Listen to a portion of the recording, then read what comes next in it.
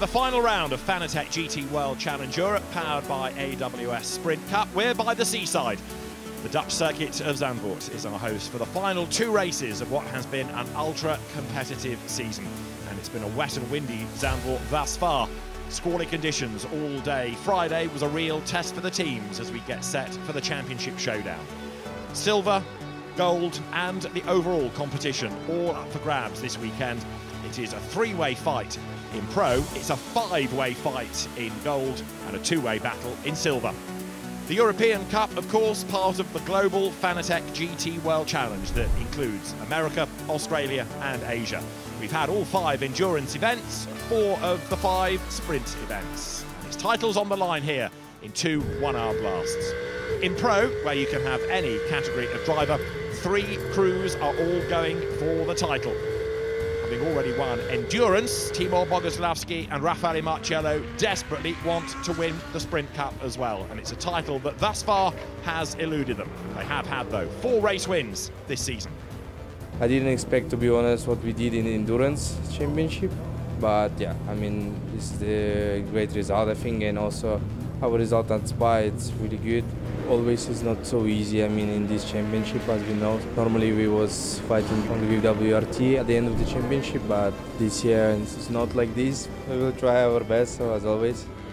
Opposition comes from the Audi of Mathieu Drudi and Riccardo Feller. They're 7.5 points back. They've had 2 race wins this season. They've got to win both races this weekend. It's not easy. I mean, we saw during the whole season that Mercedes, it's really fast, has been really fast every race, so they're always there. There are not many points in which you can overtake, especially with the GT3 car when everyone is so close to each other. So I think qualifying is going to be the key, and then pit stop where you can win and lose many times. It's not going to be easy, but we try to get it. The Sprint Cup champions for the last 3 seasons have been Dries Van Voor and Charles Weerts. This a transitional year for them with BMW at WRT. They weren't really expecting to be in the hunt. We did not expect it, though. That was the aim, of course, to be there and to be still in the fight. Of course, we all want to get the drivers and the team, but realistically, I think the team is much more possible. So we will do our best to try to score as much points as we can and hopefully grab the title for the team. All 5 season-long entrants could win the Gold Cup, and it's going to be a fascinating brace of races to determine the champions this year. Aurélien Panis is the man in charge with Alberto De Falco. 3 victories they have had this year, and they head the championship by 6 points coming into the weekend. It's really close. It was a nice battle until here. Now it's the last race, two more races. So we are leading. It's best position, I think, before this weekend. But yeah, it's really close. So we will push until the end. This is the main opposition, the WRT run, BMW of Callan Williams and Nicholas Cruton. They've also had 3 wins. They're 6 points back. It's going to be a really tough battle between the 2 cars this weekend. Well, we try and win, but obviously it's going to be difficult, especially with the weather around here. It's very difficult in Zandvoort. The main thing is to keep it clean and try to force the others into some errors and then hopefully get the championship. It's going to be difficult, but I think we have a good chance. Another team in with a chance of winning, Gilles Magnus and Finlay Hutchison in the ComTU Run Audi. They had a win in Valencia. They're 14.5 points off the lead. It's going to be tough for them. It's been a very positive season. I think we got a few unlucky moments which cost us a lot of points, but for the rest we were always there in pace. It was very pleasant as well to work together with Finlay. It was the first season together. Let's try to finish it on a high here in Zandvoort. In theory we still have a shot at the championship. It will be very tough, but we will give it all we got, nothing to lose. The Silver Cup is led by Alex Arca and Lorenzo Petresi, the category for the young guns of GT racing. They had a double win last time out in Valencia. They've had 5 wins over the course of the season, but only have a 1-point lead. It's ultra close going into race 1. It's been a tough season so far. I think we want to become victorious just after all. I think we've done a good job until now, but yeah, it's going to be tight. It's just a racing weekend like every other, and I think I'll treat it like that. And I think the entire team, also Lorenzo, we're all settled for anything. So whatever happens, we take it and we try to gain the title and gain what we deserve. The opposition comes from Jordan Love's Mercedes. He's shared the season with Frank Bird and Alain Valente, hence he's on a different number of points from co-drivers, and he's only 1 point back from the Audi duo. I think we just got to go into this weekend and most importantly enjoy it, enjoy the challenge. It's the last one for the year, and just try and maximise what we've learned throughout the season. It's been toing and froing all year, you know. We've been in the lead, we've been second, it's been one hell of a battle, and we always seem to find each other on the track too. So it's going to be a last lap Sunday thing, I think.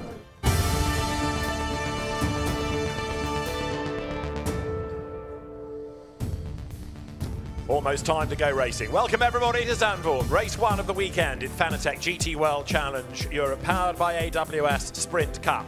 With Pro, Gold and Silver titles all on the line. Bronze already decided. There is no bronze category running here because the number of pit garages available, the track licence available means that we would just have too many cars. Even so, we have our biggest ever Sprint Cup Zandvoort grid. And there it is, the cars almost being blown off the circuit. You can see just how windy it is. And in the last half an hour or so, we've had rain, we've had hail, we've had sunshine. We've got these really strong winds, 8.8 metres per second. It's getting windier. The track at least is drying. David Anderson and John Watson trackside. And John, what a track it is. Amazing Zandvoort, what a wonderful racetrack. So many fond memories of racing here over many years. Slightly different circuit now, 14 turns, not quite as long, 4.3 kilometres in length, 2.6 miles. And literally, David, you're talking about the weather. We've had all 4 seasons in the space of the last 10 minutes, and we don't know whether it's going to rain, sun, hail, blow. Well, it's going to blow anyway. It's never stopped blowing since I arrived yesterday.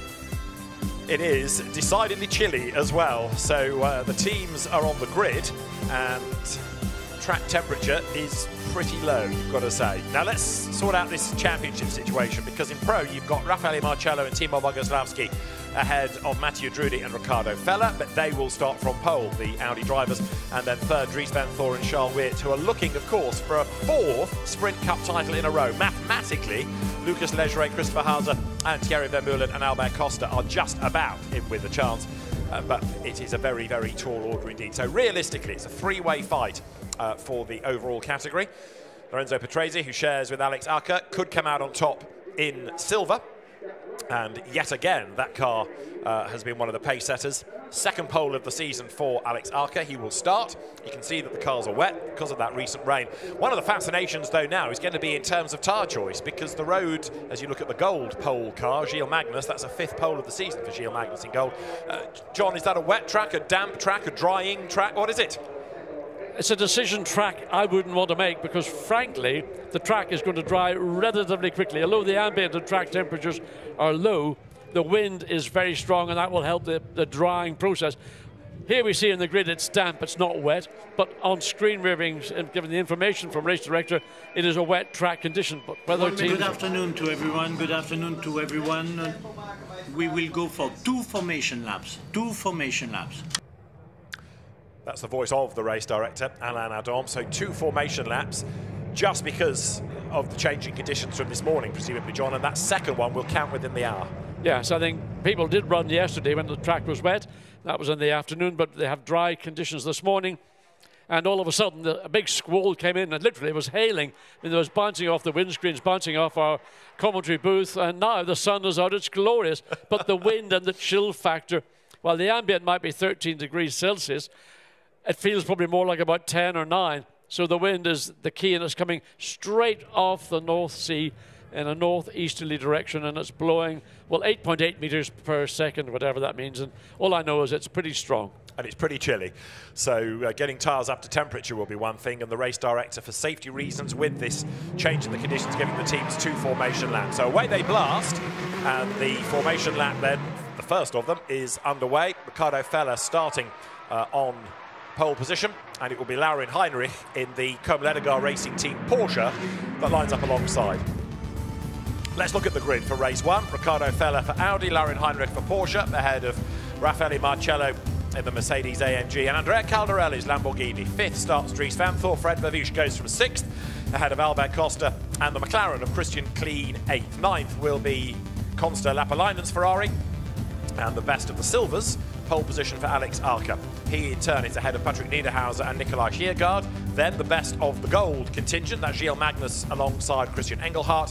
Valentino Rossi starts 15th. Jordan Love, second of the silvers on the grid, fighting for a championship, of course, ahead of Niklas Krütten and Thomas Neubauer. Then Lucas Legere, a long, long way back on the grid. He's alongside Norbert Siedler, ahead of Aurélien Panis. Marcus Pavarud starts 22nd on the grid. Then Jacopo Guidetti and Cesar Gauzot. 26th is Simon Gachet, another Audi driver a long way back. Nicola Marinangeli comes next, ahead of Jesse Salmonaudio and Paul Meyer, who went off late in the session this morning and caused a red flag. Owen Zanotti and Gregoire de Moustier round out a 30-strong grid. And 30 cars around here makes for a pretty crowded house, doesn't it? It'll be very tight getting into Tarzan. Getting 30 cars in will be probably achievable. 30 cars staying on track and exiting, that's more questionable. And with these sort of more tricky track conditions, you could see around the back of the circuit, certainly on the exit of Skyfeld, that's one of those wonderful Zandvoort corners, then into Master Bock. Round there, the track clearly is wetter than it is on start-finish straight. And so this is the view as you ride with the VDS Audi around that back part of the circuit, heading up now towards turn 10, which in race trim would be second gear, 95 kilometres an hour, speed building then on this relatively short straight down towards turns 11 and 12, the Hans Ernst Bock. And look at that, dry as a bone! Absolutely, so it's been very localised, the rain that has fallen. And this part of the track, the returning, well, there are little damp patches, but it's having no effect. Grand slicks here would be perfectly acceptable. It's on other parts of the racetrack where it would be marginal, especially in the opening lap when you haven't got full racing tyre temperature, and therefore mistakes are easily made. And this is turn 14, the banked Ari Luijendijk corner, riding with Raffaele Marciello. So up towards the line, and the cars will complete the first of those 2 formation laps. And as they do so, the clock now starts. So notionally, the race is underway. At the end of this next lap, they will grid up properly, ready for the start. There is confirmation of this extra formation lap. So this counts within the time, but at the end of this lap, we will go racing proper. The irony is, you're not allowed to overtake. No. Although the race is underway, it's underway with this additional lap for all the competitors, just to get their head around what the track is like. You know, it is varying around the racetrack. Some parts, like the straight, doesn't really matter what it's like there, but here coming round Tars, and then as you go through turn 3, then down to the John Hugenholz, the Hugenholz happen, then uphill, climbing up through the sand dunes, and you can see the high line is the drier line. The lower line, which not many people will be taking, is clearly the damper line. And this is the pole car. Ricardo Feller at the wheel of it. He knows that he's got to stay ahead of Raffaele Marciello to keep their championship hopes high going into tomorrow's race. And equally, Mathieu Drudi needs to stay ahead in stint 2 of Tibor Boguslavski. So some of the fascination in this is going to be what Lello can do in the first stint, and of course, as ever, keeping an eye to Timo Boguslavski in the second stint. Expect Marciello to do the lion's share of the work. The spoiler in the pack, though, is that Porsche just up the road ahead. Laurin Heinrich, Carrera Cup Germany champion, sharing with double French champion Ian Guven.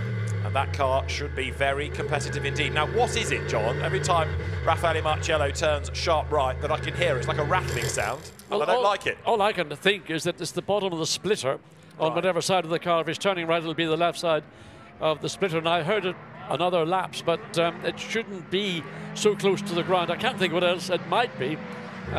So I can't think of the ride height on one side of the car is any lower than the other side. So all I can think is it's the splitter.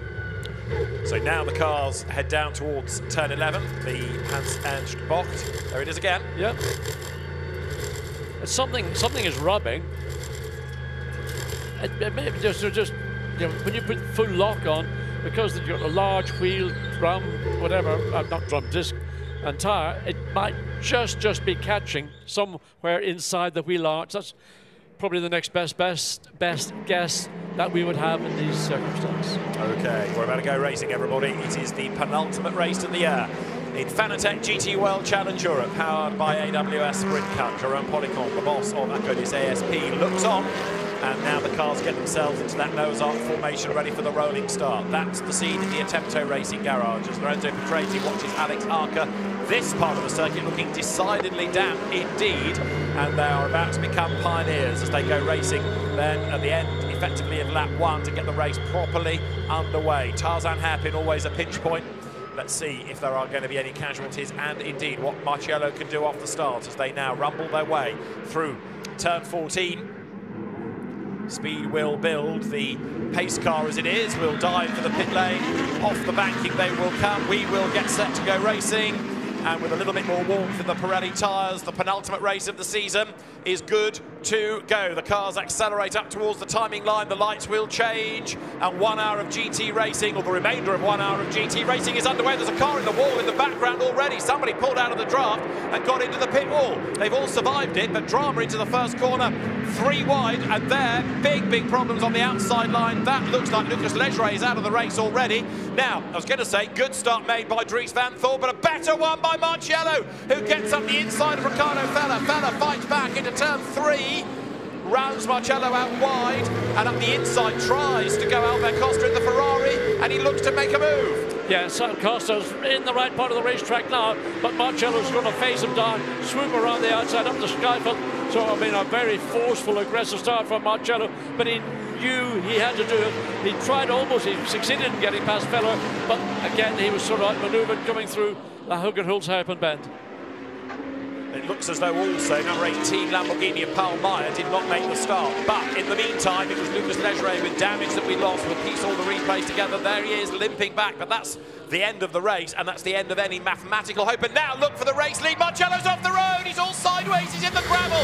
This could be a disaster for the championship. The championship leader off the road, down through the order he tumbles. Too ambitious, trying to go the wrong way, the long way around the outside. Into turn 10 on Ricardo Feller, caught the damper part of the racetrack and just slid off. Nothing he could do. And now we have got a motor race, haven't we? Because watching Marciello fight back is going to be well worth watching. Rossi's in strife on the outside. Engelhardt in the green Porsche up the curb on the inside. This much more slippery part of the circuit compared to the first part of the lap. Ricardo Feller trying to get away. That is Jordan Love crawling all over the back of Alex Arca. Ricardo Feller is away and gone. And all pressure that he had from Marciello has evaporated halfway around the opening lap. So Feller is in the barn seat and he's got a significant advantage coming across start-finish line on the second place. So Albert Costa 2.5 seconds behind. Calderetti slides up the inside of Heinrich in the Porsche, and he makes a stick. And then in 5th place it's Fred Verviers, 6th is Patrick Niederhauser, down to 7th Dries van Thor, who got run out wide on that first lap as well. In 8th place Consta Lapalainen, 9th leading Silver Jordan Love, 10th is Alex Arca. What happened to Marciello? 15th position. What a mistake. Very rarely we have seen a mistake like that in these conditions, but there was a risk that he took, and of course that risk, immediately he got that damper part of the racetrack. He was a passenger, could do. There he is now. Look at the pace coming up the hill through turns 7 and 8 into Skyfield. Now he's going to make short shift, I suspect, of those cars directly ahead of him, but he knows track limited on certain parts of the circuit when it comes to making an overtake. Many of you will be familiar with the franchise of movies Fast and Furious. That's Marciello. He's fast and he's furious after making that mistake, and he's on a charge right now, picking his way through the traffic, trying to find a way through on the inside, and he's done so. Well, there is the scene of the Owen contact between Porsche and McLaren, and that well inhibited. Marciello again, contact coming back between the two. Car stopped on the left-hand side, didn't quite see who that was. Safety car, it's Legere who has stopped. Remember the battered Audi? I think he's just ground to a halt. The safety car has been called, so we're going to go safety car. And Lucas Legere's car has ground to a halt, so they'll all bunch up. That's bad news for Ricardo Feller. Kind of helps Marciello to an extent because it will bunch them all up ahead of him, and that's Legere trying to limp it back with broken suspension. Yeah, I mean, one wonders what the wisdom is of coming when you're so far from the pit lane entrance to drive it back. And there's was that up on the Skyfield as well? Who's gone off in the... That's Greg Guadamusier, isn't it? Yeah, we haven't seen that car before. So that's another reason why we've gone to a safety car immediately. So pit stop, so a number of cars, one car certainly making its way down the pit lane. That's Gachet, that was Simon Gachet. I wonder whether his car was the one that clipped the wall at the start. Now that we can catch our breath, we might be able to have a look at what exactly did kick off at the beginning, because there was one car that hit the wall, somebody or something hit Legere and put him out, so it's all kicked off. But the most significant element, clearly, was Marciello making a rare mistake and being off the road. So he's gained in the space of this safety car, got one more place, up to 14th. But behind Christian Engelhardt, which would be a bigger challenge, and he's got Christian Clean directly ahead of him before he gets to the top 10. Valentino Rossi even taking the shortcut going into the chicane in all 4 wheels off the racetrack up the inside.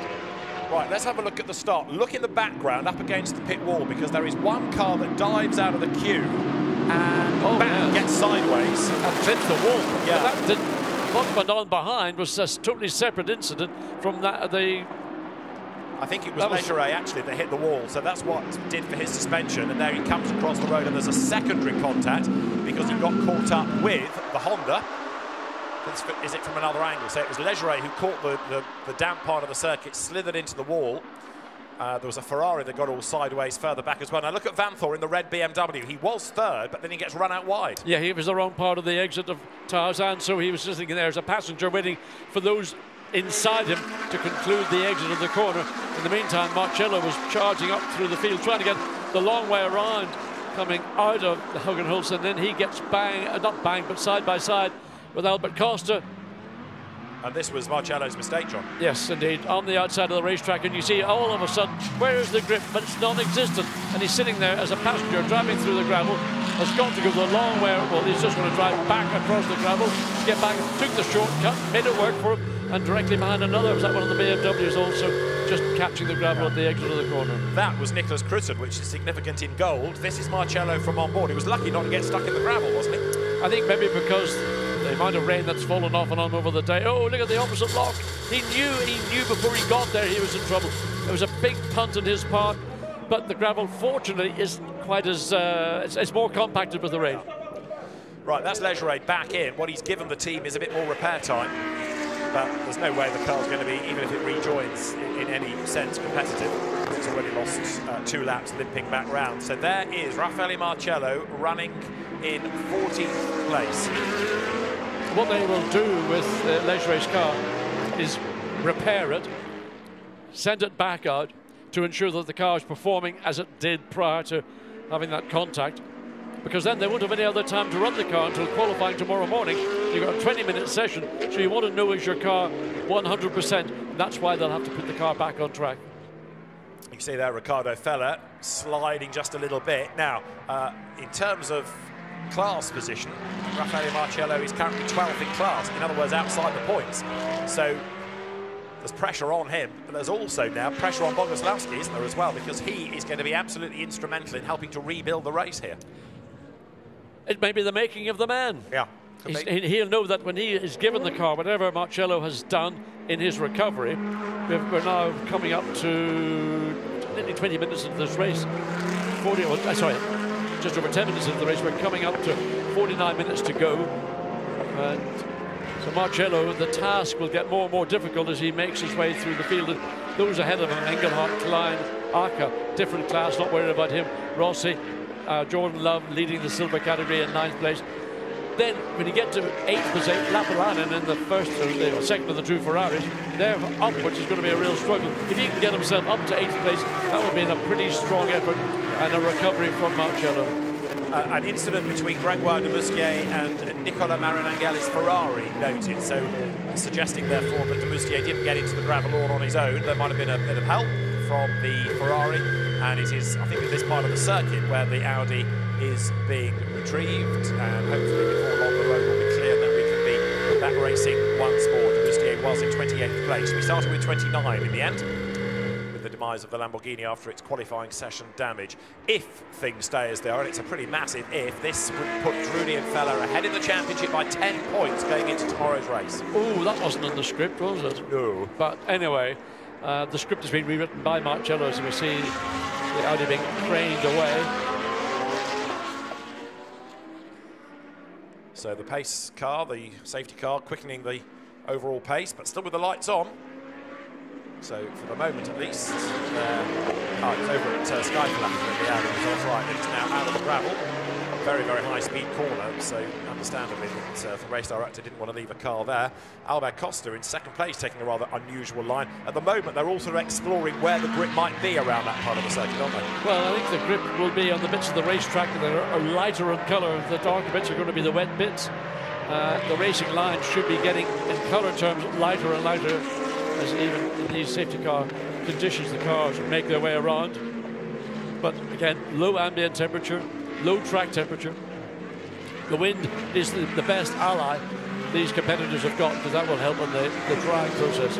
Now that's Jordan Love. He is leading silver in the race, and were he to stay ahead of Patrese and Arca to the very end, would be 2.5 points ahead in the championship as well, moving ahead therefore, because he came into this race second. But again, there's an awful long way to go, but this is how things are, at least at the moment. Well, Jordan Love is 9th, Alex Arca is an 11th.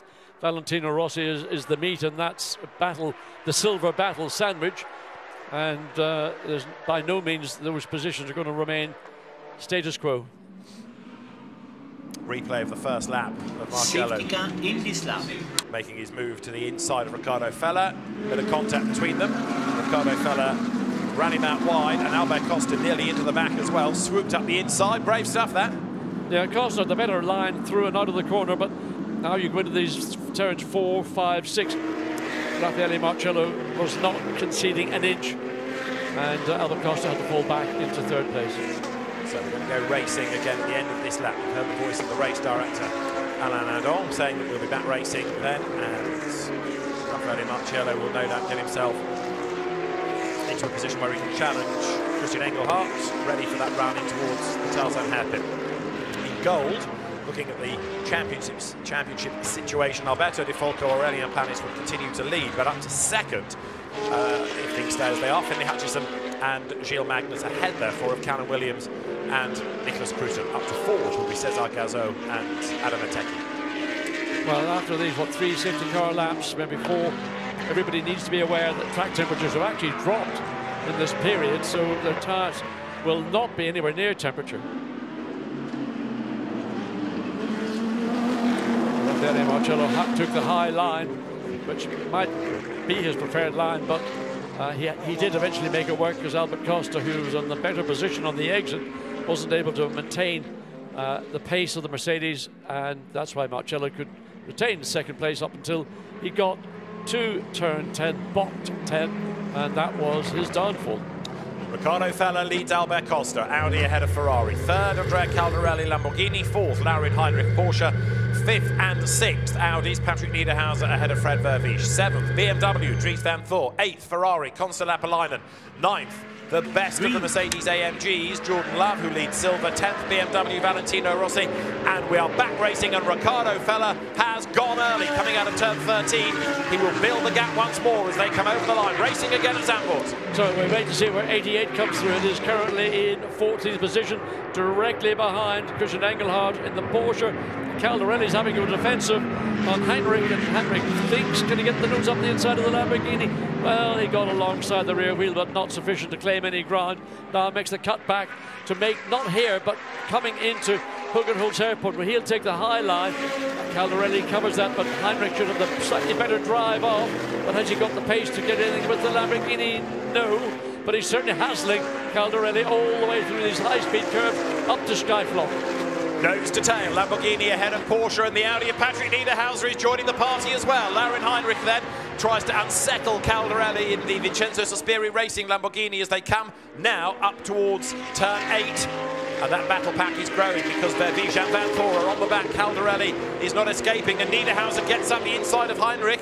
That Porsche looked really good this morning when it was dry. In these damp, almost intermediate conditions at certain parts of the track, it's struggling a bit. Well, to me, I think Heinrich's looking at alternative lines, not so much on the entry, but where will he gain on the exit, looking on board the 32, and that was an overtake, I thought, but suddenly, Van Thor in 7th place, Vervies directly ahead of him in 6th. So drivers are using different parts of the racetrack where they think they can get ahead of it. There's Jordan Love and Lappalainen, and that's another battle for 8th position. And Love's got to be careful. I mean, he's gone through, but he doesn't want to put himself in jeopardy. So here they come up towards the end of the lap. Jordan Love hunting for traction. This part's so tippy-toey compared to other much drier elements of the racetrack. So Ricardo Feller leads up towards the line. This will put 8 laps in the book, and it's been a much more dramatic start than we could ever have anticipated. Over the line here comes Dries Van Thor. He's still 7th, down towards Tarzan. Behind him, 8th, look, is Love. 9th is Lappalainen. 10th is Valentino Rossi. And behind them is Marcello. Marcello's done well to clear those behind him. And he is certainly on a move to get into the top 10. He's got the next car up will be it is, I'm going to say Valentino Rossi, it's the second of the two Ferraris. Rossi has swooped around the outside and got back ahead of Lapalana, and so it's the Ferrari now directly ahead of Marcello. So heading now up towards turn 7, through Schaeflachter they go, and for 6th place, Fred Vervies versus Dries van Thor. They've raced against each other, they've raced with one another in Audi days, but this is where it's all greasy, and you see behind Jordan Love getting a bit sideways, but he just came into shot in the Mercedes. He in turn is keeping Rossi at bay, which means the BMW has got up past the Ferrari of Consa Lapalainen, which in a moment is going to be attacked by Marcello. There, look on the outside, look down from the drone. Yeah, and Heinrich all over the back of Caldarelli, and at the minute Caldarelli is, one might say, the cork in a bottle of about 6 cars. The first two have broken free. They're 2.2 seconds ahead, first to third. Patrick Niederhauser, so he is running in 5th. You've got Vervies behind there, Dries van Thor. And nobody's able to make a move. Van Thor having a little look, but seriously not challenging. Fred Vervies runs a little bit wide, but again, it's all about positioning to exit here at the Erie Lyondike curve, to get yourself into a better position, to carry that little bit more speed off this bank corner, to try and get a run down the inside, or in this case down the outside for Dries van Thor. Here he comes then, goes toe-to-toe with Fred Vervies. He's on the outside line. Vervies breaks as late as he dares and goes back through on the inside. I hope that the undercut might open up. It has momentarily, but Vervies has still got the ground. Can Dries van Thor get alongside before he... No! Oh. Close, and then he's on the wrong line for this corner, but again he wants to duck down low coming out. If he can get the drive off the corner, that corner with the banking has become a really good one now, because you've got those 2 lines and it really does promote lots more drama. But the big BMW can't find a way past the Audi, which has always gone really well around this circuit, and had just enough grunt up the hill up to Skyfleck to be able to hold the BMW behind. So Dries van Thor, nothing he could do, his foot to the floor, and the Audi was just pulling away a few car lengths. Now we're into this middle sector of the circuit where the track surface, apparently, according to all the drivers, has got a different coefficient of grip. Caldarelli again being defensive, Patrick Niederhauser all. So this is Van Thor that you're riding with. He's in 7th place. He had a go to get past Vervies, to no avail. Speed building then now as they come down, approaching 220 kilometres an hour down to the Hans Ernst box. And Caldarelli falling back in the pack. What I was trying to say, after getting stumbling over my words, was Heinrich has actually overtaken on this lap, gotten ahead of Caldarelli. So that's where I was going. I can't get my words out quick enough. So there's the battle still raging for 6th and 7th place between the BMW and the Audi. Now they're heading back to the pit lane. I think that was Gregoire de Moustier pulled out of the gravel. This lead gap has come right down though, hasn't it? Look, fastest lap just done by Costa.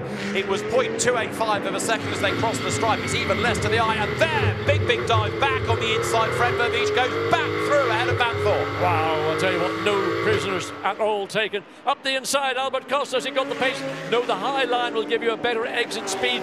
It looks better down the inside. You think you've got the ground, and then all of a sudden, the extra few kilometres per hour on the high line just carry Ricardo Feller. And look, a significant amount of gain by just taking that high line.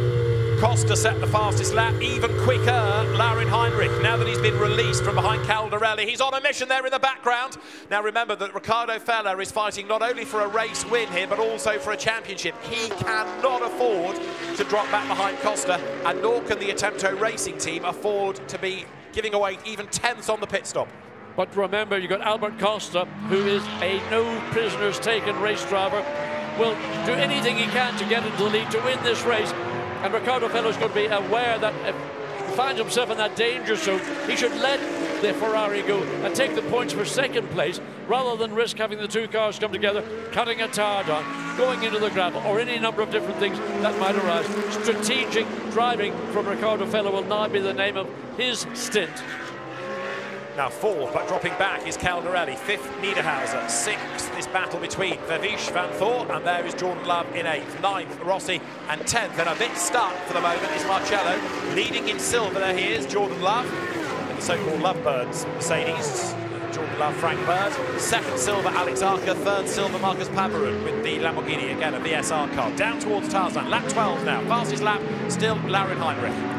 So we just got a glimpse of Valentino Rossi getting pretty close to Jordan Love. Up the inside goes Boutsen Racing Audi. Now that's a position in gold, and that's elbowing back the BMW even more. And don't forget, the BMW came into this race second in class in gold, and it's tumbling down the order. So here, maybe with a problem, Nicholas Crutten, that car doesn't even have to get up and go anymore. Well, that's the balance for 17th and 18th positions. So Crutten's down to 18th, Panis up to 17th. That's the view from Panis Society, looking at the menacing nose of the BMW, those kidney-shaped radiator grills, the famous BMW logo, and down through Skyfleck. Really little difference between the two cars through the corner. Just one was out of it quicker than the other. Crutten is able to catch up, coming into the first of this Master Bock, then into turn 9. Take a wide line in to get a straighter exit. And, well, really, what could Crutten do other than try and come back? But where he allowed that positional change to occur, he'll be kicking himself. So this is for the lead in gold. Aurelian Panis ahead now. It was Crutten ahead on that graphic at the start of the lap. It's Panis ahead now. Cesar Gazo in third place, but the BMW has dropped again, as you see, down the order just a little bit from where it qualified, and by the end of the lap, the Audi trying to build the advantage. So, in towards turn 13 they come. Outright, it is Ricardo Feller still leading the way. And he's just gone across the line. The margin is 0.6 of a second. Heinrich has done 3 fastest laps in a row now. And he's taken lumps out of the gap between second place and third place, so he was going to be very shortly. What's going on here? 77 and that positional change. So Rossi has gotten around Jordan Love. Now Marcello directly behind the Silver Cup class leader. Marcello is still in 10th position. Now this is still the battle for honours in gold, but number 30, Nicholas Crutten, is under investigation for the safety car procedure. So he's just been mugged for the category lead, and now there's a question mark over how the car was being driven under the safety car. Well, that's something for the stewards to look after as he tries to come back on Panis, coming up into Skyflock. And also the pit window is going to be open by the end of the lap, so some might choose to bail early. Well, Crutten clobbers the curb in Master Bock, comes up into turn 9. I mean, that literally is almost on the rear bumper of the Audi. This is the battle pack involving Patrick Niederhauser, Fred Verviche. You can see how much drier the road is becoming now. The sun has broken through once again. And Marcello is ahead of Jordan Love, so that's a change for now 9th place.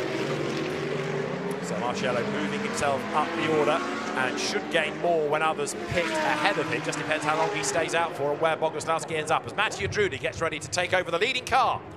Well, that's a surprise to make an early pit stop, but maybe the team looking at not so much where he is coming in, obviously, in the lead, but where he will be when that car goes back out. And they want to put Mathieu Drudy back into the car with literally no traffic around him to give him the benefit of clear track, fresh rubber.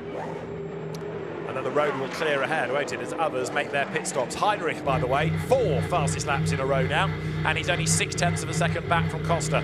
As down the pit lane comes Aurelian Panis and Nicholas Crutten. So the top 2 in gold, they were battling on the track. They're in the pits at the same time as well, look. So Calvin Williams is going to get in behind the wheel of the BMW. So all a bit frantic, a lot of early stoppers, rather maybe against the... And there is our now notional leader. So the Ferrari Albert Costa behind the wheel has taken the lead. The Porsche is fought within 0.6 of a second of the Ferrari. The Porsche has been taking, Heinrich has been taking significant amount of time out of both the race leader, which is now in the pit, and second place, which is now the race leader. So a good opportunity indeed. Is the 32, or is that the 31?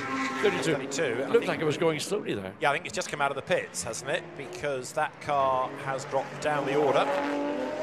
And it's now Charles Wirtz at the wheel. So 32 has made a stop. And this is the race lead battle now. It is Albert Costa in the Verstappen.com Ferrari, run by Emil Frey Racing, ahead of Laurent Heinrich. And it looks now as though Costa has been able to respond a little bit on this lap. They're staying out for one more at least as they come over the line. I would imagine both of them are going to stay out. 4th place car, Peter Niederhauser, likewise has come in, one of the quickest cars in the circuit. No, that's Verviche that's come in, but Niederhauser stays out and has just done the fastest lap, in fact. So the Audi charging, Calderoni back up to 4th. This puts Marcello into 5th, but of course he owes us a pit stop. Rossi is in, and Jordan Love stays out. Alex Arca is in, who of course was on pole in silver, but dropped back early on. Right, Maxime Martin ready to jump on board, John.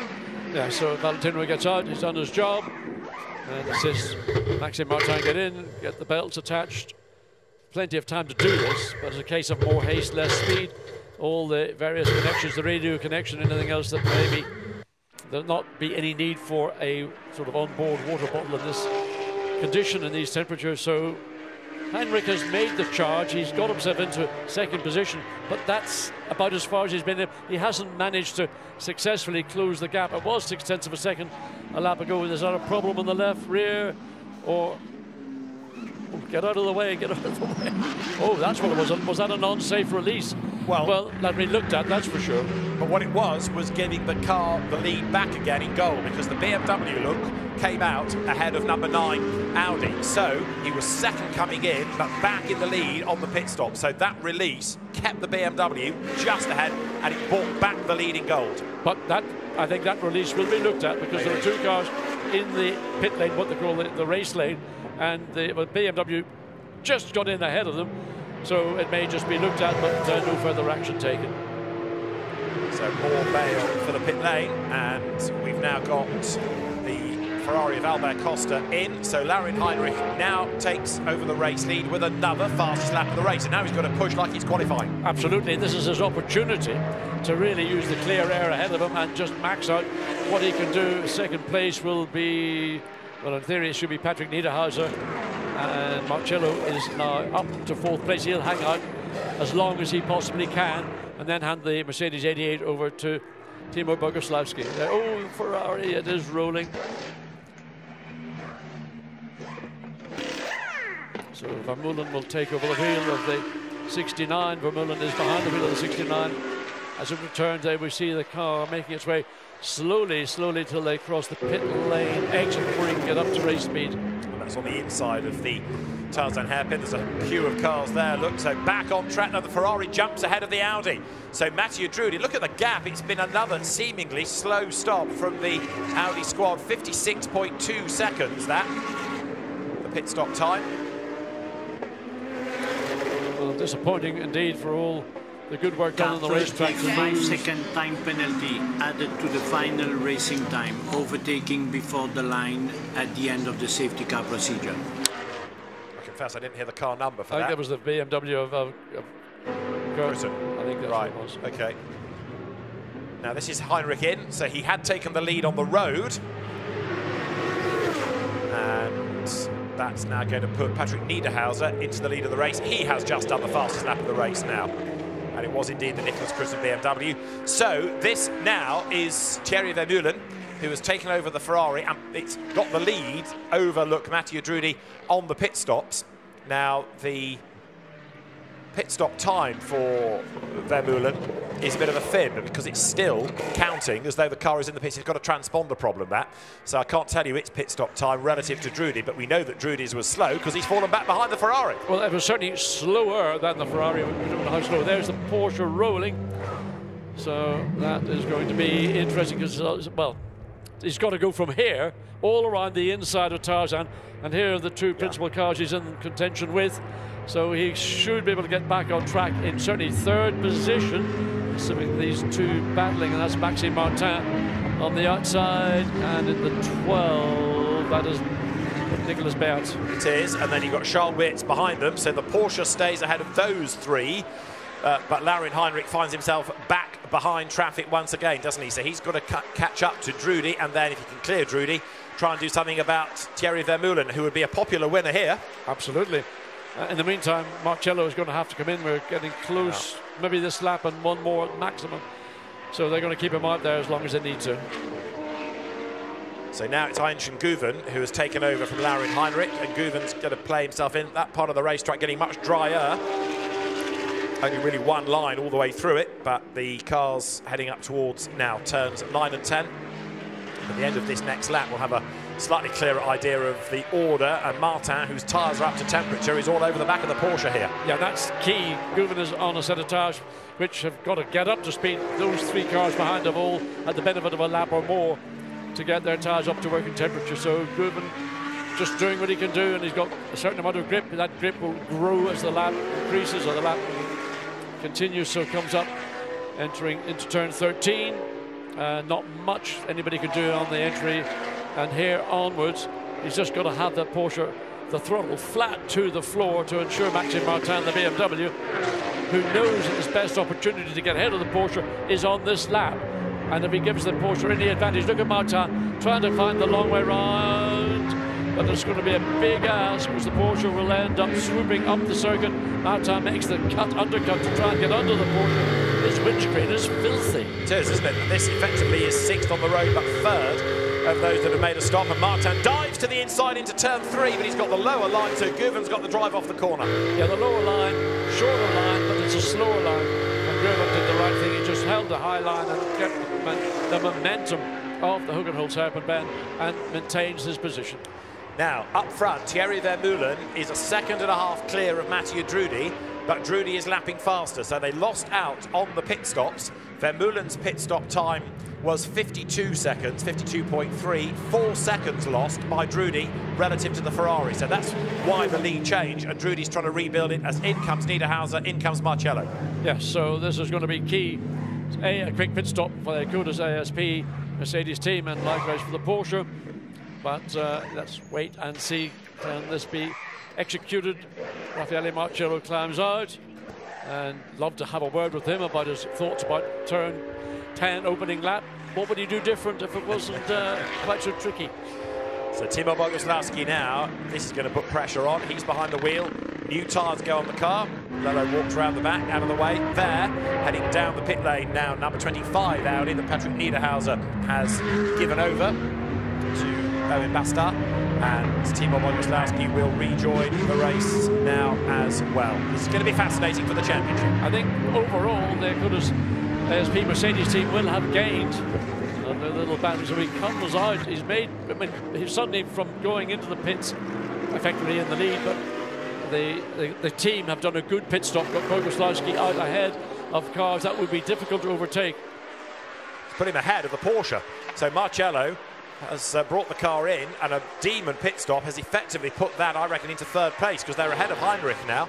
Might be 4th, depending on where the Niederhauser Bastard Audi is. We'll check at the end of the lap, but that's been a get-out-of-jail-free card for Acodis ASP, hasn't it? Yeah, but look, Boguslawski's under pressure as we see everybody on their out lap. Those behind have done now a couple of 3 laps. Tyres up to temperature. Maxime Martin still threatening the back of Guven in the Porsche, and both the Porsche and the BMW have got to find a way. They need to find a way around the Mercedes, but Boguslawski equally has got to make sure he doesn't make a mistake, but also maintain sufficient pace to make it more difficult for those 2 following cars to make any ground. Just wind your mind back a little while. Remember that battle for gold? We saw it on the track, we saw it in the pits. The BMW is, as John suggested, being looked at for an unsafe release. Remember, we saw Callum Williams dive away, just getting ahead of the Audi. It's under investigation. Now, the Acodis ASP Mercedes hustles on with Boguslawski at the wheel, and in fairness, he has been able to keep Guven at bay for the lap.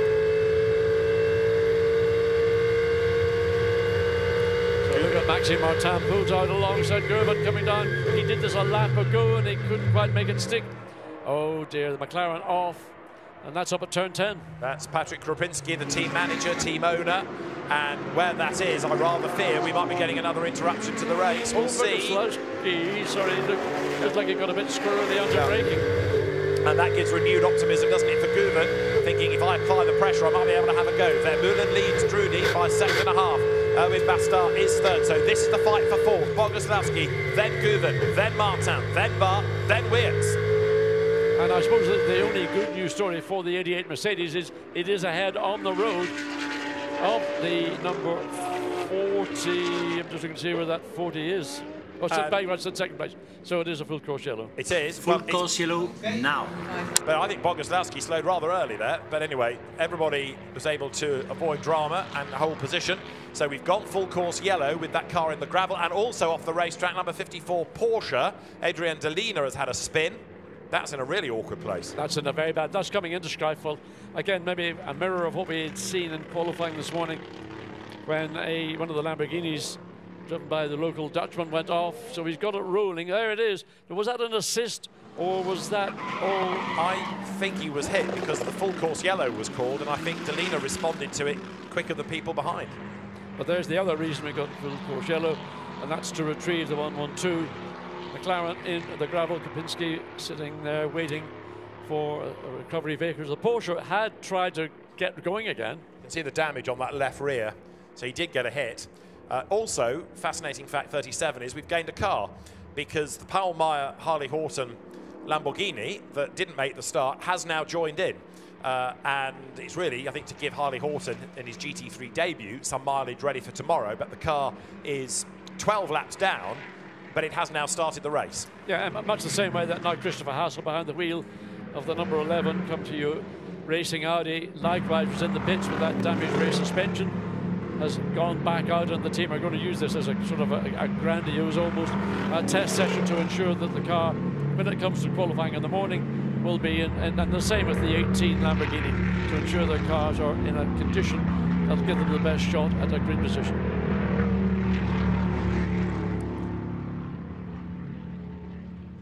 So there's the incident involving Adrian Delina. He gets that hit from behind. From what I think is number 9, Alberto Di Folco. This is on board.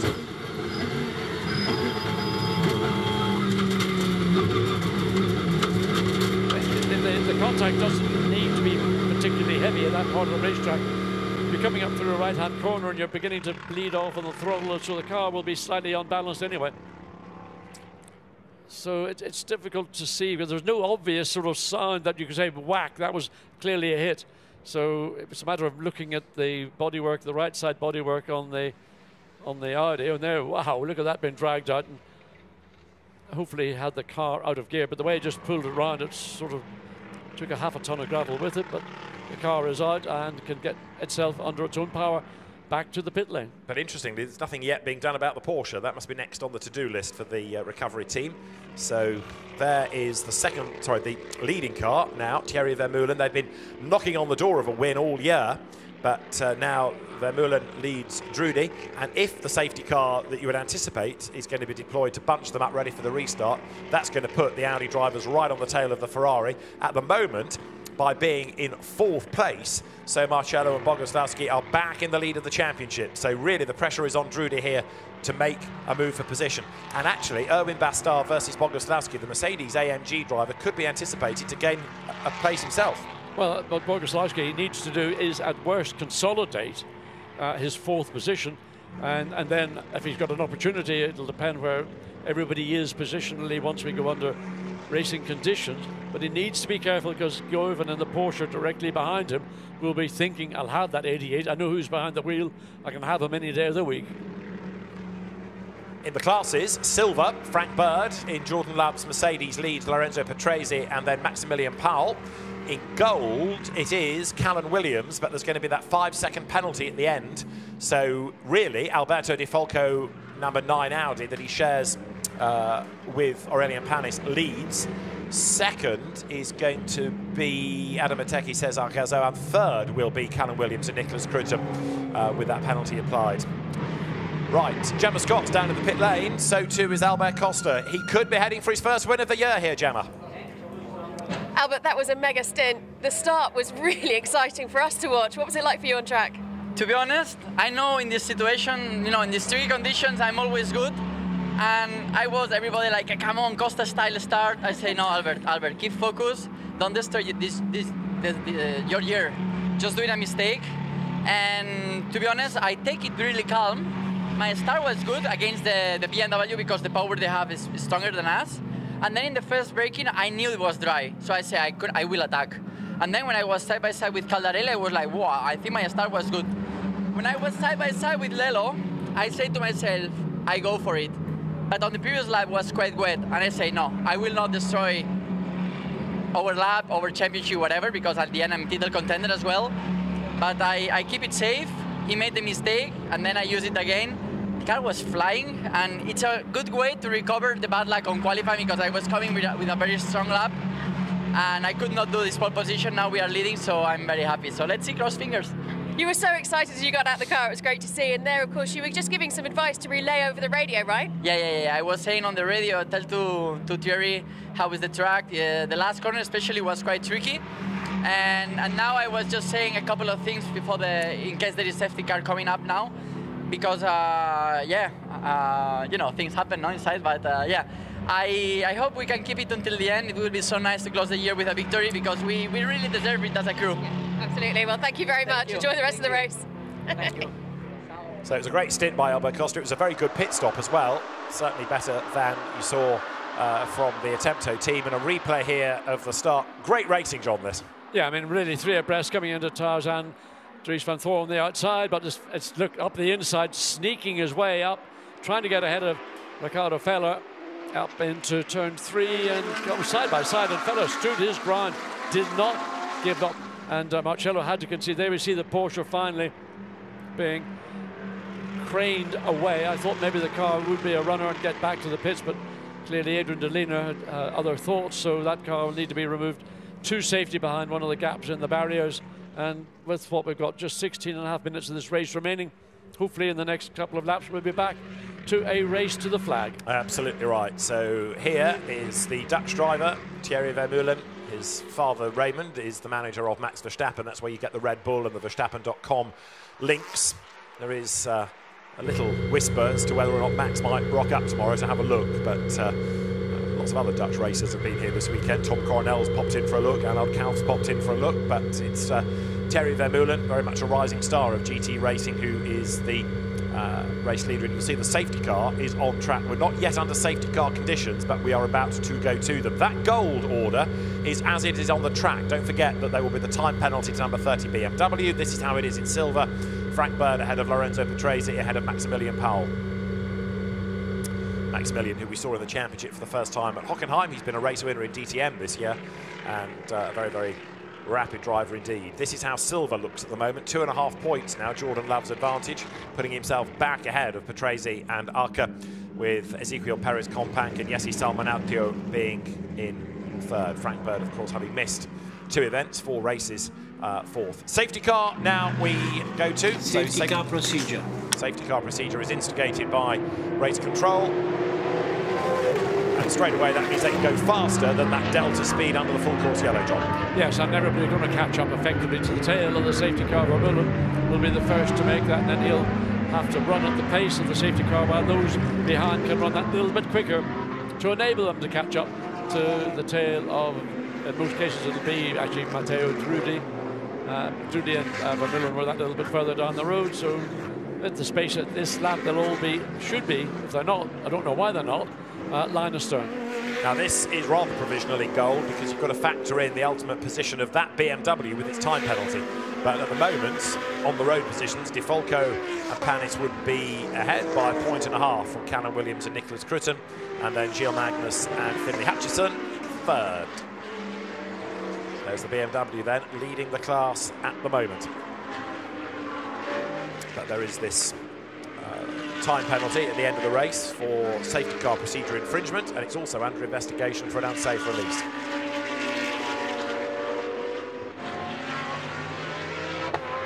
So right now we're on lap 23. We've got 14 minutes to go. There's confirmation again of that penalty to the BMW, and as we saw in Barcelona in endurance, a late race bunching of the field like this does somebody with a Damocletian penalty no favours at all. No, I mean, that puts everybody into a difficult situation when you're so closely bunched. Then it's the thing about momentum, your usual story, your natural race pace you can't access because you're being determined by the car directly ahead of you, and you haven't got quite sufficient advantage in performance to make an easy overtake, and then you get the whole backing up process. The car that leads controls the pace of those that are following. So the leader goes by, and now that we are behind the safety car, so it's all bunching. Would this, I wonder, on the restart, give Guven a chance to have a go at Bottas? Safety car in this lap. Going to go racing this time.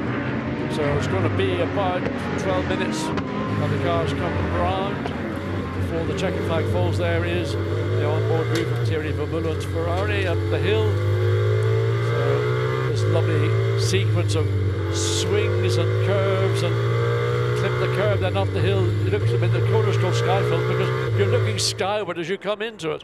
You can see the marks on the track that are going from left to right. That was the 54 Porsche that we think may have been tagged, but there was certainly no audible sort of sign that we could say was a definite hit. Now, how is Vermeulen going to cope with this restart? What can Drudy do? He knows that he's got to get the car back ahead. This is the one fighting for a championship.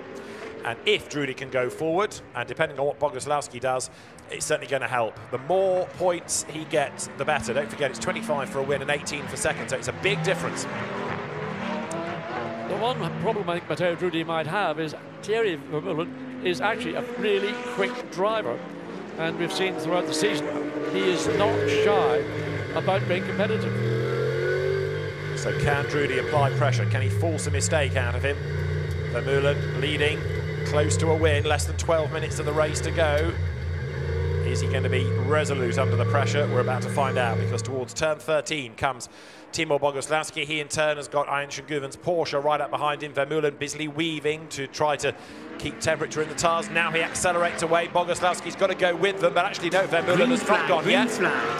Now he does, coming out of turn 14, blast away, and Drudy has got Erwin Bastard's Audi tucked up behind him. And Boguslawski is about to be mugged. He didn't stick to the tail of the Audi in third position, and Maxime Martin likewise trying to find a way through, coming down into Tarzan.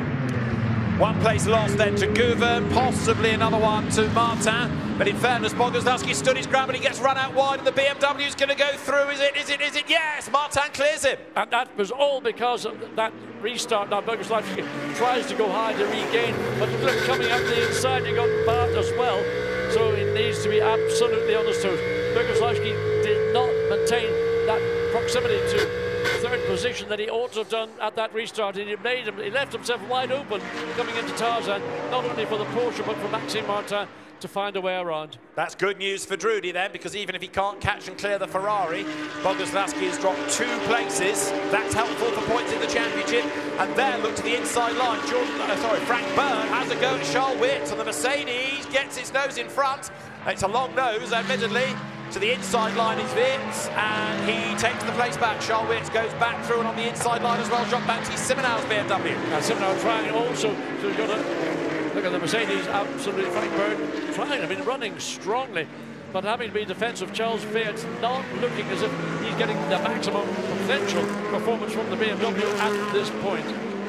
And there, look, is Erwin Bastard under attack from Guven, and Guven's under attack from Martin. Then you've got Boguslawski. Guven commits to the inside. There's not quite enough room. Martin to the outside. And a good chance for Boguslawski likewise, because Guven compromised himself. Now the Mercedes, it comes up along the outside, but dives back very quickly, covered by the Porsche, back to the left-hand side of the racetrack, and the BMW and the Audi. So this race, certainly for these last podium positions, by no means over. Boguslawski is alongside Guven, who is just to the left, and I think the Mercedes might get through. Let's see. Yes, he does, but he's on the wrong line for the next corner. Guven dives up the inside of the Audi as well. Martin's gone. Look, he's clear. He's away. And now Guven is up alongside Bastard. Side by side they run. The Porsche has the inside from the Slottermocker map. Now up towards Sky Flag this time around on the outside. Contact. Off goes the Audi. The Porsche avoids him, but runs wide, and Boguslawski's gained 2 places back. Absolutely, and I'm sitting there, watched what was happening. Audi's going to get back on track, but the Porsche may not. And again, the battling BMWs and Frank Byrne doing a great job on his return to the seat of that 77 Mercedes.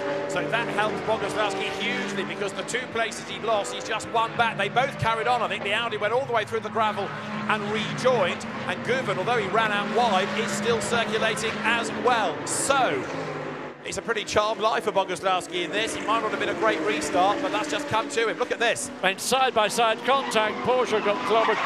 Audi up the inside, Bata really, you can see how quickly he was going. Both cars get back on here on board. This is the bird's eye view, or the Boguslawski's eye view of all this action out through turn 4.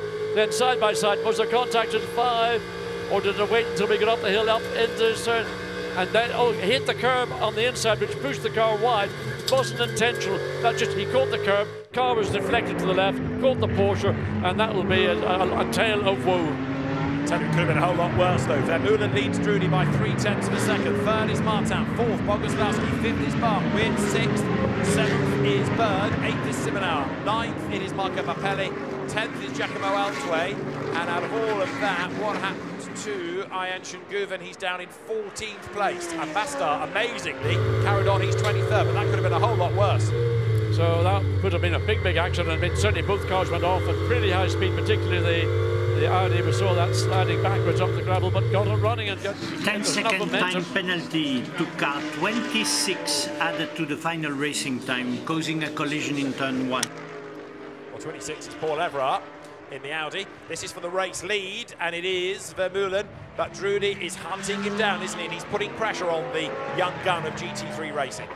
Yeah, again, the performance between the Audi and the Ferrari is very on-track performance. Just comes down to the difference between the driving qualities and experience, and certainly Matteo Drudy has got more experience. We know how quick he is, but Vermeulen has been impressive. So there we see, out of the chicane, coming up into turn 13. Riding on that box out with Matteo Drudy then, who is chasing after the Ferrari as they come up towards the line. Vermeulen last time was 0.382 of a second ahead, but we've only got 6.5 minutes to go, so Drudy needs to do something pretty special here. He will perhaps have got the news on the radio that Boguslavski has just been given effectively 2 places, and Drudy needs that race win to stand an even better chance of the title in tomorrow's race. So you can see Drudy is pushing everything he's got, but Vermeulen pretty much able to cover it, and unless Vermeulen makes an unforced error, which he hasn't seemed to have shown at any point, and look how wide Drudy runs the curb on the exit up the hill now through these. I just love these corners. Sweeping left, sweeping right, up the hill. Car gets all tippy-toed to the top here, then you swoop down, and a wonderful one of the greatest corners on any racetrack anywhere in the world. And then all of a sudden you're almost ejected out of the corner, straight up into Master Bock. It arrives before you realise it. That incident between Bastar and Guven has been noted, but I think it was just hard racing, wasn't it, between the two of them? Yep. The gap was half a second between the leaders at the start of the lap, and a different line taken into turn 11 there by Drudy than Vermeulen. Oh, I was a bit breathless. I wonder what it's like in the cockpit, certainly what we're seeing from our commentary position. The rest of the field really now, so well, you see the Garage 59 making up some progress. That's Benjamin Goethe was 19th and he get past, so maybe 18th at the end of this lap. Gap still half a second between first and second, and we've got 5 minutes of the race to go. It's going to be close in pro, it's going to be close in silver as well. Gordon Love will be 2.5 points up on the Tracy and Arthur going into tomorrow's qualifying session if things stay as they are. So there is the Mad Panda Motorsports Mercedes, that's currently second in silver in the race, and that's for the overall lead. Drudy to the outside line, can't do it there, but he'll have the inside line for the next corner. This is toe-to-toe, and it's crucial for the outcome of the championship. Audi briefly ahead, Audi fully ahead. Drudy has done it, fantastic. Good professional race, and overtake by Matteo Drudy, and likewise for Vermeulen. He could have thrown everything away, could have seen both cars out, but he gave sufficient racing ground, and he gave up that win, that potential win. But we've still got 4.5 minutes remaining, so we don't know. But obviously the pace of the Audi, the pace of Matteo Drudy, sufficient, and that was a well-executed overtake by a driver with so much experience and just so much quality. So that now in the championship is advantage Audi drivers, isn't it? Drudy and Feller now, by gaining the race lead, certainly helping themselves. In the background, fourth is Boguslavski, but there's not much more he can do because he's too far back from Martin. He's got to hope that something befalls another car up the road, and we are into the final 4 minutes of what has been a really dramatic race. Well, this car here we expected to see much further up the field. Well, it's up in 4th position right now, but because of a variety of circumstances. So Boguslavski, what is he, 1.7 seconds as he came across at the end of lap 28, and unless something is to befall Maxime Martin, the likelihood of him getting close enough to make an effective overtake is virtually nil. Here is Boguslavski then. All he can do now is bank points. Remember, he will qualify the car tomorrow, so a lot of its pace tomorrow in the early part of the race will be determined by where Boguslavski puts it on the grid. Over the line goes Drudy then, half a second clear already of Vermeulen. Martin third, fourth Boguslavski, then it's Bart ahead of Wirtz, Bird ahead of Simonau, Mapelli ahead of Altway. So race leader exits. So this would give them, John, the championship lead going into tomorrow, wouldn't it? Drudy and Feller would be ahead of Marcello and Boguslavski. That's exactly what they needed. And they know when it comes to qualifying tomorrow that either it'll be Matteo Drudy will do the qualifying. He is capable of putting that car on pole position, where the likelihood of the 88 Mercedes winning pole position is probably less. Go along with that, given the pace that we've seen out of the cars this year. Matteo Drudy has been on pole position before, and he is the man that leads the way right now. Drudy was on pole at Hockenheim, and that is the Owen Bastar Audi in the pit lane. That was the car, remember, that spun through the gravel at Skyflash. Well, it's no surprise, perhaps, that it picked up a little bit of damage. Might also be for Owen Bastar's laundry bill to be sorted out as well, because that was one heck of a moment. Scary place to go off, and you're travelling at high speed, and when you come up into Skyfleck, you're doing 100, well, in kilometres, you're doing about 210 kilometres before you have to get down a couple of gears and get on the brakes. So the race leader is about to come to the line with effectively 2 laps that he can wring out of the race now. So to the timing line comes Drudy. In fairness, Vermeulen is not letting him disappear off the road, and then Maxime Martin, in a car that started 15th on the grid, is still hanging on in there. So a podium here for Rossi and Martin. That'd be a great result, wouldn't it? Very good indeed. So that car, to say, started in 15th position, and Valentino handed over. I think the car may have been up just about into the top 10. But Maxime Martin's done an excellent job, and again opportunistic because of other circumstances, has found himself in a very competitive 3rd position, just 1.6 seconds behind second place Vermeulen, but really with 1 minute and 20 seconds to go, as a 3rd position is the best WRT are going to get out of this, and they would have taken it, and they will take it any day of the week. Love that drone shot. We've had a bit of shuffling going on within second in gold, Adam Matecki and Alberto Di Folco. That's because Dean McDonald has dropped back overall, so they've all gained a place relative to one another. And here is the next little back of the pack. This is Callum Williams on the back of Giacomo Altway, who's on the back of Marco Mappelli. The BMW leading gold on the road, but then you've got that penalty to apply post-race. There's time for one more lap after this, but it's going to be Adam Matecki and Cesar Gazzo, I think I'm right in saying, who are going to pick up the win within gold, and that will be their first victory over the season. So they've got us, what is it? They've got a 1.1 second advantage over the number 9, Boots and Audi. Again, it's a question of don't make any mistakes, bring it home.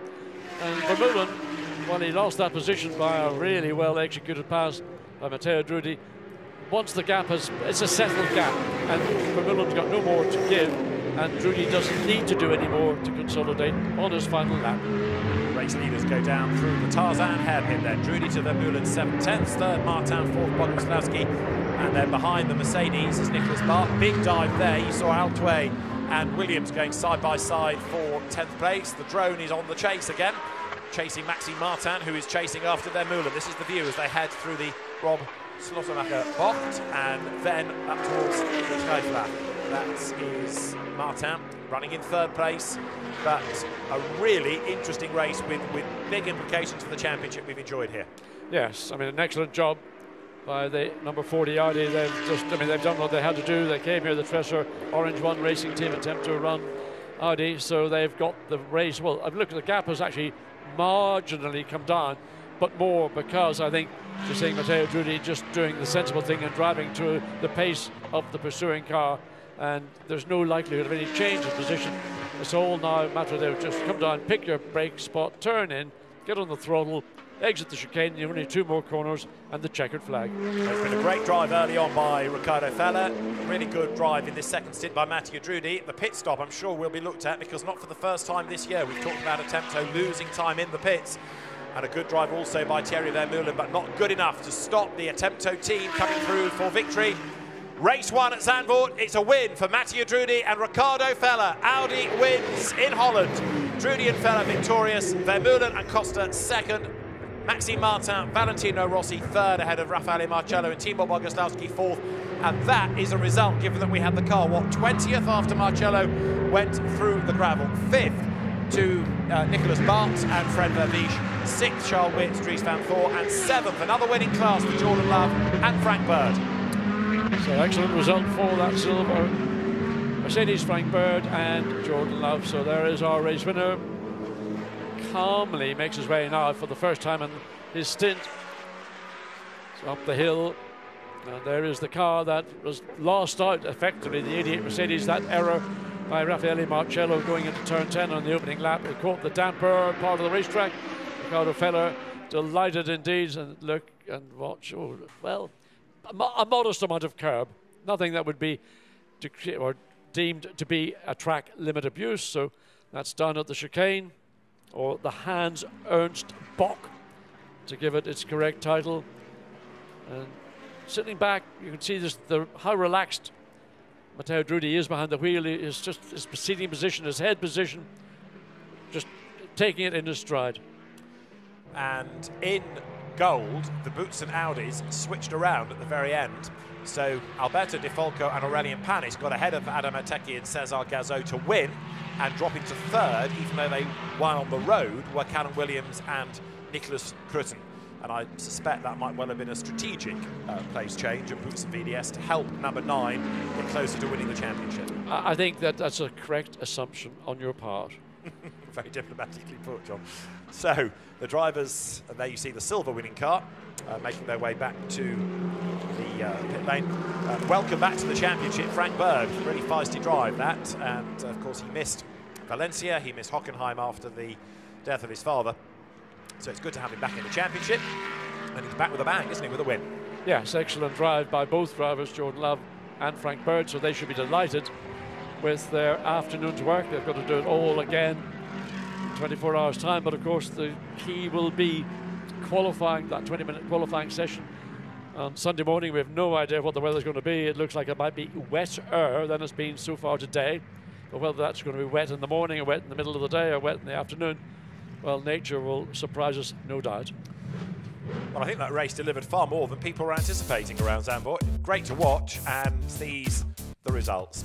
Riccardo Feller and Matteo Drudi, the winners, ahead of Albert Costa and Thierry Vermeulen, with Valentino Rossi and Maxime Martin taking third. Fourth, really good recovery after being in the gravel on lap 1, Raffaele Marcello and Timo Boguslavski. Fifth, Fred Vervish and Nicholas Bart, with sixth, Dries van Thor and Charles Weerts. Silver winners were 7th, Jordan Love and Frank Bird. The gold winners were 11th, Aurelien Panis and Alberto Di Folco. And that's good news for both Jordan Love and also the crew of Panis and Di Folco in their respective championship battles. There is the team owner, Arkin Arca, in the black jacket with Matteo Drudi and Riccardo Feller, celebrating a win and, crucially, the championship lead with one more race to go. Real cat and mouse sort of a season, this. That's win number 3 of the year for the Audi drivers, and they are now 2.5 points to the good over Marcello and Boguslavski, with Dries van Thor and Charles Weerts next. Then it's Thierry Vermeulen and Albert Costa, with Lucas Legere and Christopher Hauser behind. 6th in the championship now, Valentino Rossi and Maxime Martin after another podium, 3rd in today's race.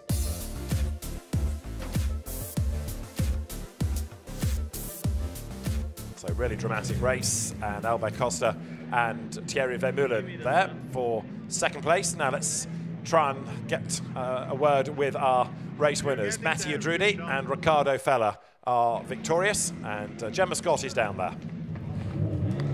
Boys, congratulations. That's exactly what you needed to put you ahead in the championship going into tomorrow's race. I'll come to you first.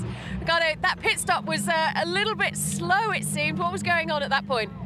Well, I think we came in too early, first of all, and then the pit stop itself was not ideal. I overshot quite a bit because I was underestimating the grip from the pit lane here. But in the end, it worked out. Mattia did an awesome job overtaking the Ferrari. Super difficult, especially here. He made it, so yeah, he's the hero today, and like you said, very good for the championship. Yeah, I mean, that was some overtake. You know, the pressure on you there to get ahead must have been high. Yeah, it was not the easiest stint of my life, for sure.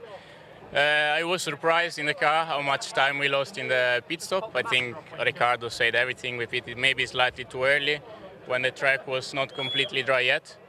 But it worked out. I mean, the important was to get the win, the pole this morning. So today we got the maximum point we could have. And we try to do again tomorrow the same. Absolutely. Well, good luck for tomorrow. Get a good rest tonight, hey? So they go into tomorrow's race as the championship leaders then. Mike, where do you want me next? That is a 3rd victory of the season for Matteo Drudi and Riccardo Feller. So good job done by the Audi drivers, and the winning margin just over a second. And Thierry Vermeulen, a mature drive, John. Sorry, an excellent drive indeed from the young Dutchman, and he was under pressure.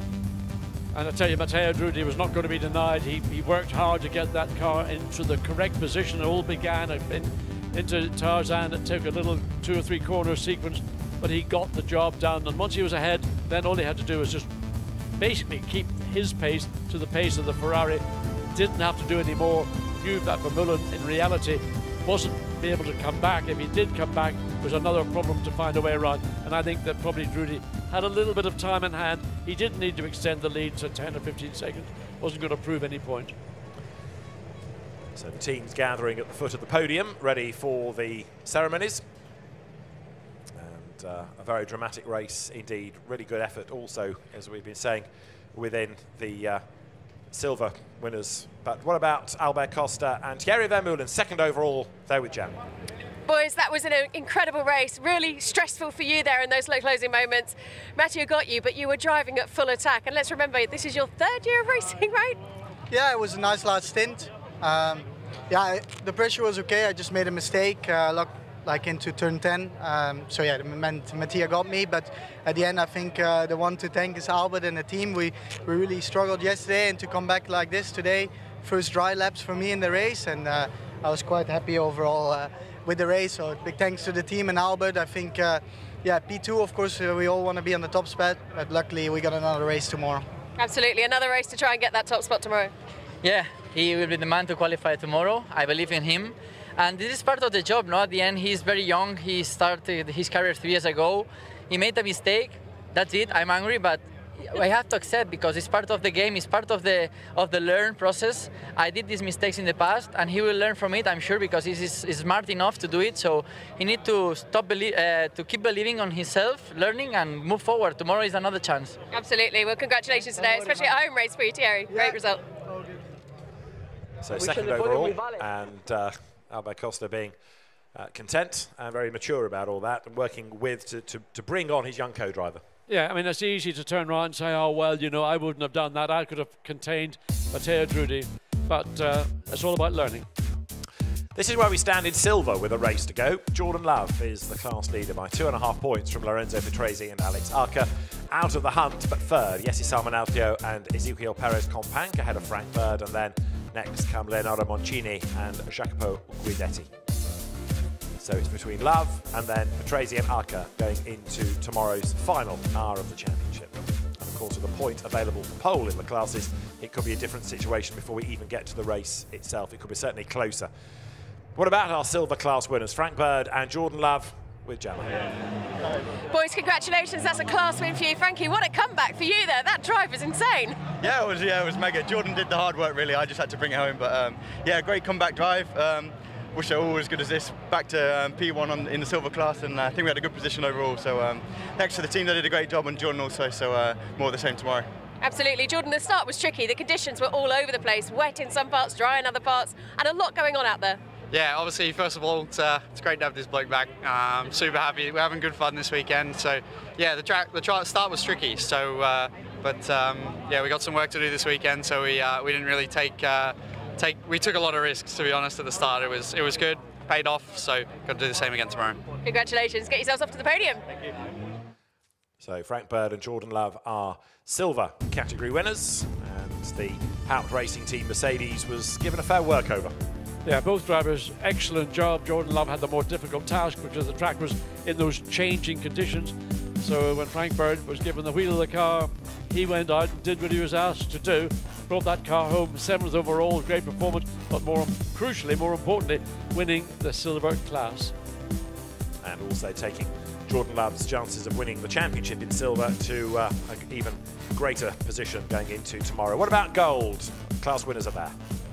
Aurelio and Alberto, a class win. You look freezing. It is cold out here, but that was great. Right at the last minute to bring that into that first place. Yeah, it was a very tough race. We also had a problem to the rear left tire. I don't know what is happening, but at the end we managed to finish P12 over and P1 of goal. It's very good for the championship, and now we have to push like crazy for tomorrow and try to win this championship. Absolutely, Aurelien, right down to the wire. Yeah, it was not easy. To be honest, it was not easy. The start was really tricky on this condition, but at the end, yeah, it's a win in Gold Cup. So yeah, let's see tomorrow now. Absolutely, good luck and thank you very much. So rather chilly, Aurelien Panis celebrating a victory, and this is how we stand in gold. Then Alberto Di Folco and Aurelien Panis ahead of Callum Williams and Nicholas Crutten.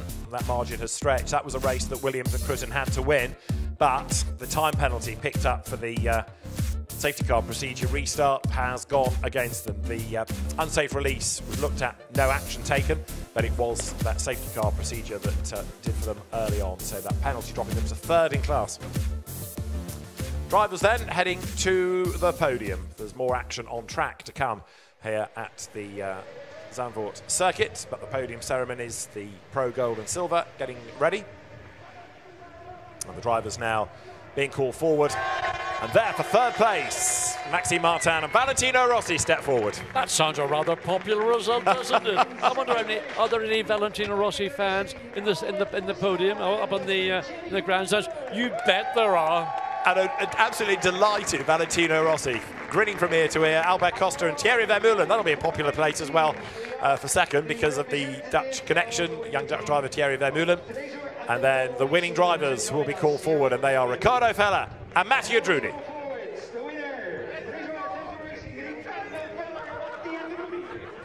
The Audi drivers then for the Trésor Orange 1 team, the Attempto Racing Run car, and there Mathieu Drudy, behind him Ricardo Feller, shake hands with everybody and head for the top step of the Zandvoort podium. Honours in race 1 for Ricardo Feller and Mathieu Drudy.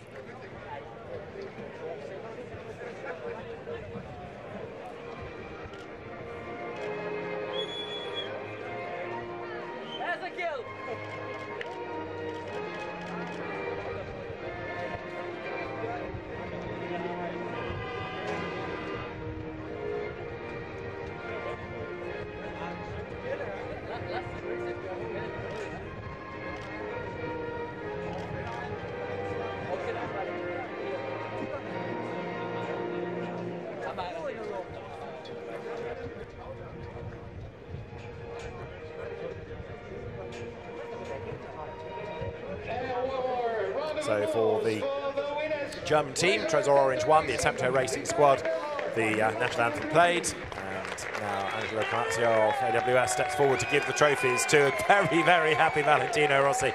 Maxime Martin taking it all in his stride, but the pleasure on Valentino's face was there to see, and that's a really good team effort.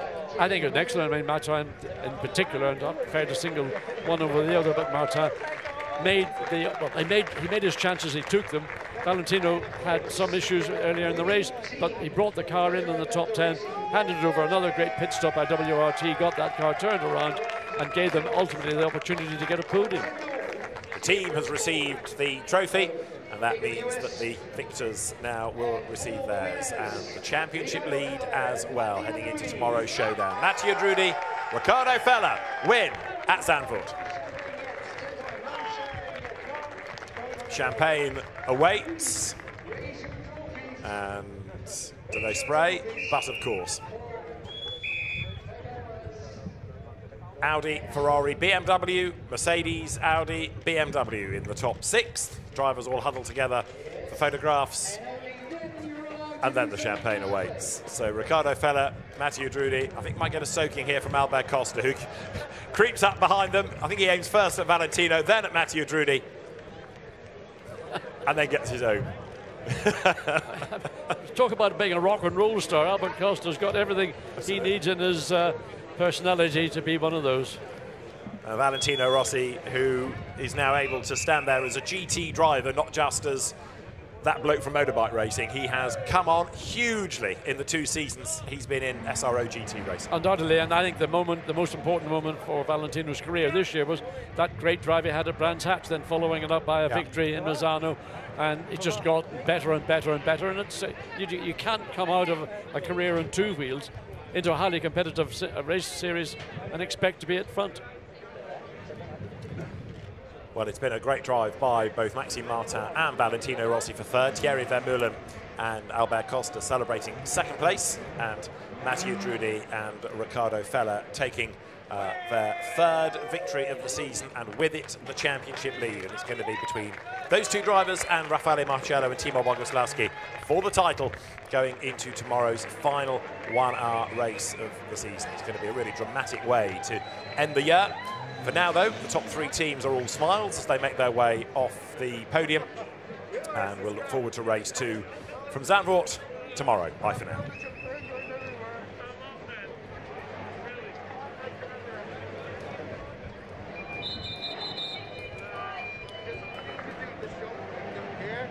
podiums await here at Zandvoort. The gold podium is next. The winning teams will all be brought forward in reverse order, and the frustration, I'm sure, is palpable for Callum Williams and Nicholas Crutzen. Winning on the road, dropping to third and losing touch in the championship. Yeah, losing it by a penalty of 5 seconds. You wouldn't think 5 seconds would lose your potential class victory, but that's what it is. That's how competitive this championship is. And, well, you know, it's a tough series. Decisions get made, and, well, you live to regret them, unfortunately, and that could be the loss of your championship position. Also look rather po-faced, Adam Enteki and Cesar Gazo, who I think were told to give away a possible victory for their teammates. They're all smiles, no doubt, because it is going to be a win for Aurelian Panis and Alberto Di Falco, crucial to them winning in gold. But there aren't many joyous faces there, an awful lot of emotion on everyone's face. I mean, nobody ever wants to give up a position, especially to your teammate, but look, it's a team sport. Yeah. And in these circumstances where a championship is, you know, being fought out down to the last position, then that's what part of the deal is going to be. The winners of the Gold Cup, Alberto Di Falco and Aurelian Panis, here at Zandvoort.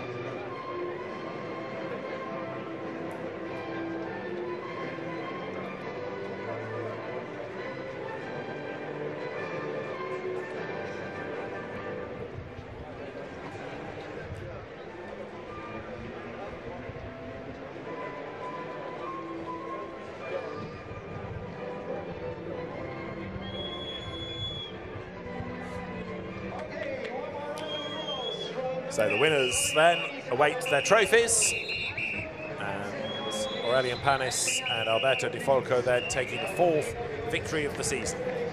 As Angelo Conzetto of AWS hands over the trophies. The BMW drivers disappointed to say the least, having won on the road but finishing 3rd on corrected times. Gazo and Enteki disappointed because they were leading and end up 2nd and don't get a maiden win. Boots and VDS team representative sanguine about what they've had to do to help those drivers on the top of the podium, both of whom are cold, as they admitted in the interviews, but they are the winners. Aurelian Panis and Alberto Di Falco victorious in Gold Cup.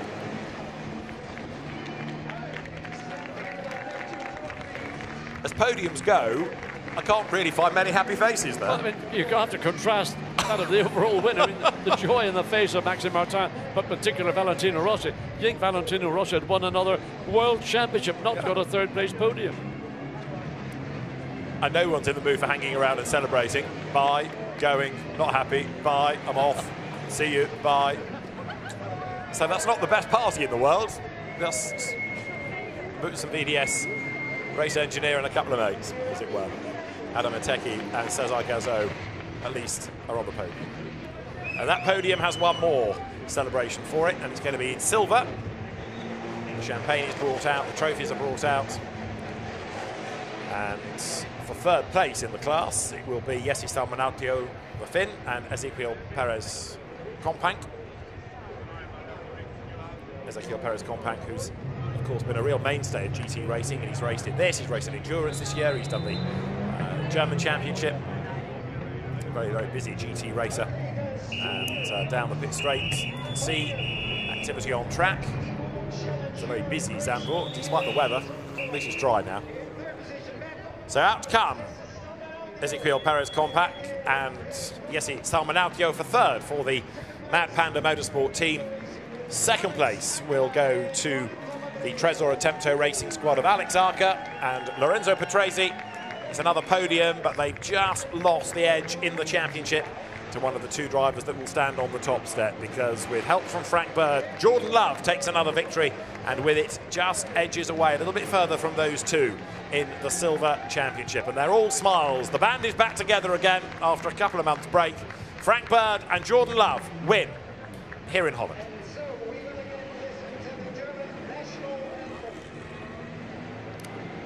The Mercedes drivers victorious for the Haupt Racing team, the German squad. It'll be the German national anthem, therefore, that plays. Jordan Love and Frank Bird, the Silver Cup winners.